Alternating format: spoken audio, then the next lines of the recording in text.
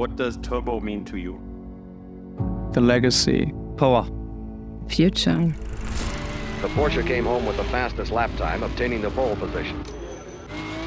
Winning the Can-Am Championship is really one of the goals that we set out to do. First time we talked to Porsche.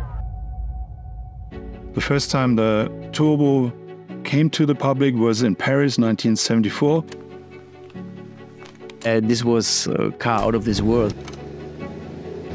And it was the fastest street car at its time.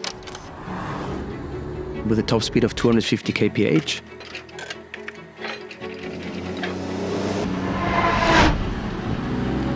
And my first Porsche memory actually was watching 956, 962 Porsches running at Le Mans, this famous Rothmans livery. Got my heart beating and really drove me towards the Porsche brand. It's quite an exhilarating rush, yeah. Turbo is kind of a brand on its own. If you hear Turbo, you exactly know what it is all about. It's definitely understated performance, sophisticated performance, I would say. This car has so much power and it makes so much fun to drive. The elements haven't changed, the elements have evolved. It's always recognizable as a Turbo because of its bigger fenders, the wing on the back. So really it wasn't so much about the design that I was fascinated about, but about the way to design such an amount of performance. The top-level performance vehicle made by Porsche. When you drive it, you have the feeling. This explosive rush of energy.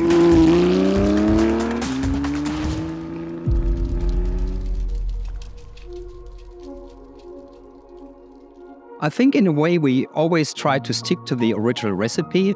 The design of the modern Porsche Turbo is so special because it's basically still telling the same story. It's sort of a catalog of Porsche styling elements. Car design has moved on a great bit in half a century. Because it's not only power, but it's like the details.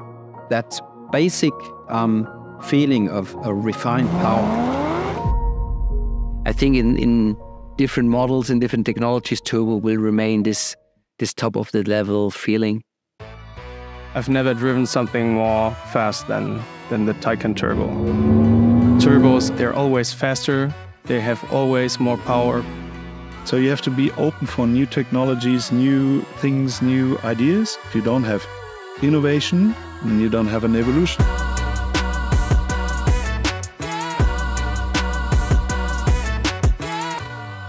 Turbo kicks her.